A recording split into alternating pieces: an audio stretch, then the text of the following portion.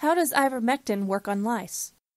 Ivermectin works because when the lice attach to the hair shaft and bite into the scalp, they suck up microscopic amounts of blood that carries the toxic insecticide.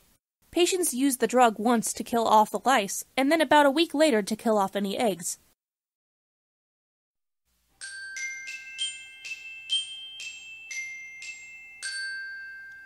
How much ivermectin can a human take? The usual dose is 150 micrograms mcg per kilogram kg, 68 micrograms per pound of body weight as a single dose.